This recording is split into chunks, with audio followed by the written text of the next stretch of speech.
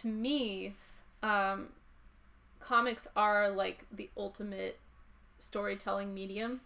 I feel like it's the easiest way to communicate something that's in your head to the people, your audience. I mean, think about it. Like, if you were to do a movie, you're going to need a lot of people to work on that, usually. I suppose that some people can do, like, a single person can make a film, but it's not easy.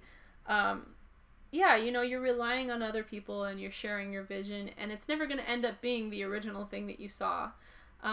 Which, to each their own, but I like to kind of get my ideas straight to the person with no middleman.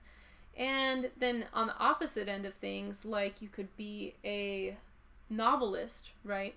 But then you don't really have any control over the visuals or over sound or anything like that. And so you're kind of collaborating more with the reader.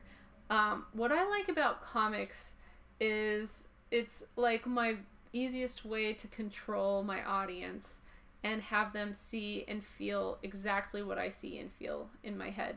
To me, it's like the ultimate form of communication, and it is something that can be done by one person.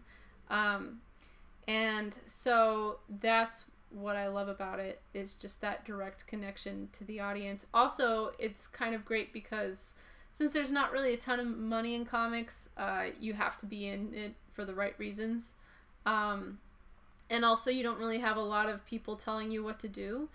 Whereas in art, with most fields, you just have people constantly lording over you. And I like being left alone, so comics is for me.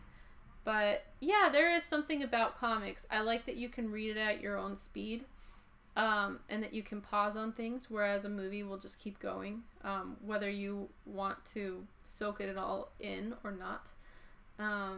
So yeah. That is how I feel about all of these things about comics and Frank Quietly. So I'm going to wrap this up. Thanks for listening. Bye.